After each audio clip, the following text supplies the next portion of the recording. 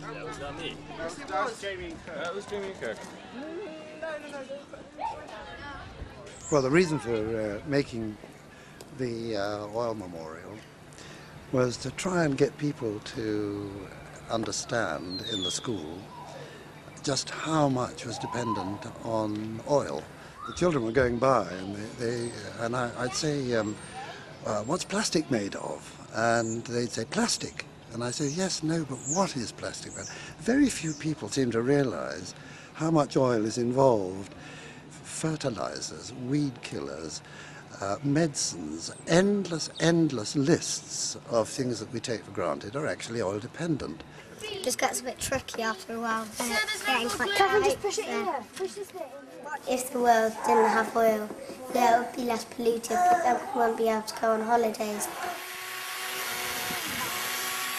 We should be using less oil so we can save a bit more than we are at the moment. So It's just fun getting people involved in making something with a message. It's just to celebrate the incredible achievements that oil has brought for us. Then to turn it into a memorial to say goodbye to it.